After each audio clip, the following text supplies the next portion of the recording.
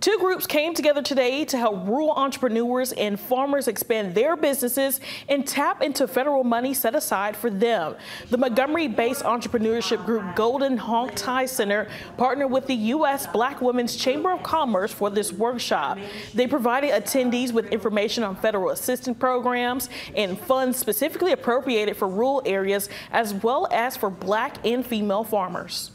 If there are ideas between families, entrepreneurs, community organizations, where you are going to purchase land, purchase available real estate to expand your resources, that funding is available to you right now.